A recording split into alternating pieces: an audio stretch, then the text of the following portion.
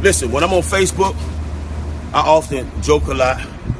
And I know I want to apologize to all the women, all the kids, and everybody that didn't take my last rant that I went on Facebook funny, because to me it was just funny. It was all humorous.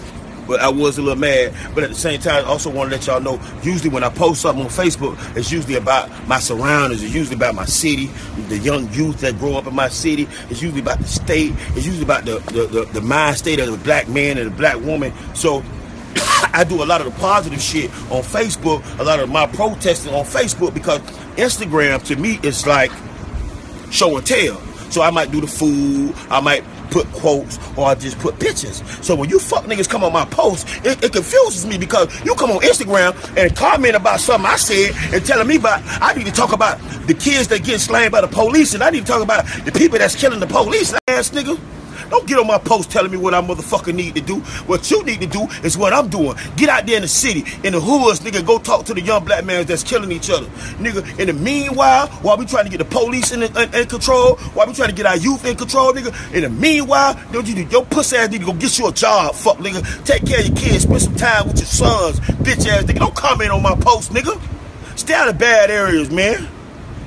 Stay out of bad areas, because hostile conversations usually end up in violent confrontation that always be turned into a bad situation. And you don't want no bad situation.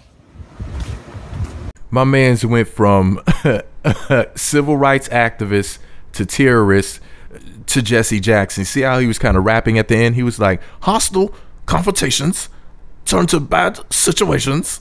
I thought he was about to start talking about the Rainbow Coalition, but that's none of my business. You know, what he's talking about in these videos is basically what I'm going through in my comment section. Now, I'm not a celebrity. However, I am somebody with a piece of a platform, a little bit of a following and viewership. So therefore, people try to tell me the same thing. And it's funny because they were telling Tammy Roman the same thing recently too, when she was doing the whole satin bonnet thing. You know, the Bonnet Chronicles or whatever it's called. Like, she tells jokes or funny stories to get some insight about, you know, different things. And people were like, well, what you need to be talking about is this. So what you need to be talking about is that. And, you know, she had to make a video talking about that. And then I see Trick Daddy. He's talking about it, you know. And I've seen some other celebrities as well who have basically left comments to people in the comment section letting them know, like, look, since you're so worried about what I'm doing, why don't you go out and do some more yourself instead of fucking with me? And like, that's a major issue. You got a lot of lazy people who are like, well, you're so-and-so, so why don't you do this, that, and the third? And you know, I thought about it, and I just made a video about how Little Bow Wow was talking about how he's mixed, for example. And I said, man, Bow Wow could really help out with the different things that are going on right now in the political climate, you know, the racial tension, just all sorts of things that it would be really nice if he spoke up about these different things. The hands up, don't shoot thing, the whole Black Lives Matter movement, all of that stuff. I would love to know his opinion on those things. And I realized something. If he's not passionate about it, he doesn't give a crap about it, he doesn't have to speak about it. He doesn't have to talk about that. Because if that's just not what's within him, nobody should force him to speak about those things.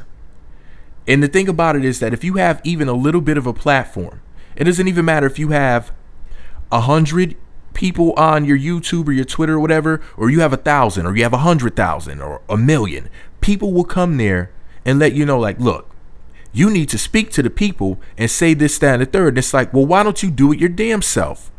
Instead of trying to forcing everybody to think the way that you think and to say the things that you want to say, you go out and do it. Imagine if all of us went and said things or did things. Could you imagine how much we would get accomplished, as opposed to asking a few people to speak, as opposed to asking a few people to donate?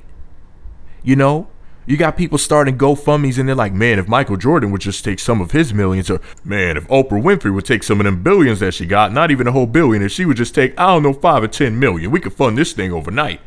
Look, bum, stop trying to get celebrities to do your work.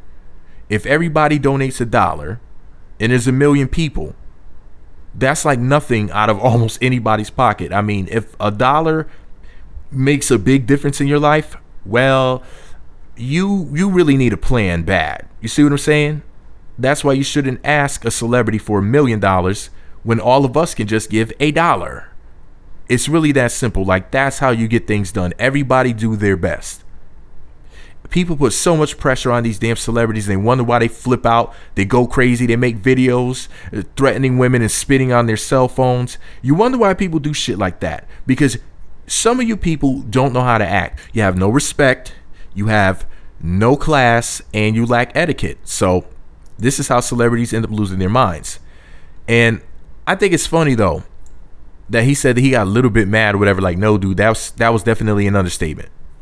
And another thing that Trick Daddy said that made me say, rutabaga pie, is when he said positive shit on Facebook. Like, yeah, I usually post positive shit up over there on Facebook, but I show off on Instagram.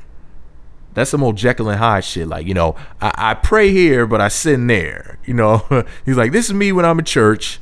This is me when I'm in the club. But yeah, Trick Daddy is off the chain. But like he said, though, people need to be more proactive, basically, instead of trying to put all of the weight of the world on his shoulders. He's one man, guys. He's one freaking man. Cut him some slack. Plus, he's Trick Daddy Dollars. He loves the kids. And if you didn't know that, I guess you just don't know Nan. You better respect him, boy.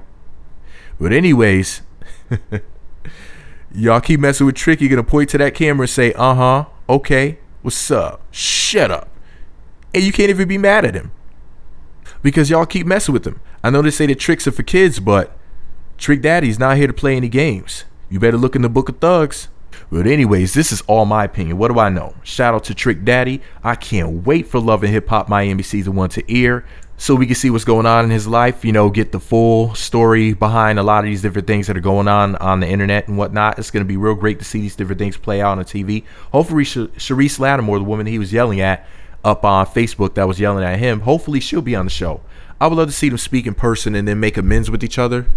That'd be really awesome. But anyways, this is all my opinion. What do I know? I'm just a blogger, an asshole with a microphone, and blogger by default. Let me know what you think about it all below. Be sure to subscribe to the Meat Magazine YouTube channels. Visit meatmagazine.blogspot.com for more. Follow me on Twitter at Meat Magazine.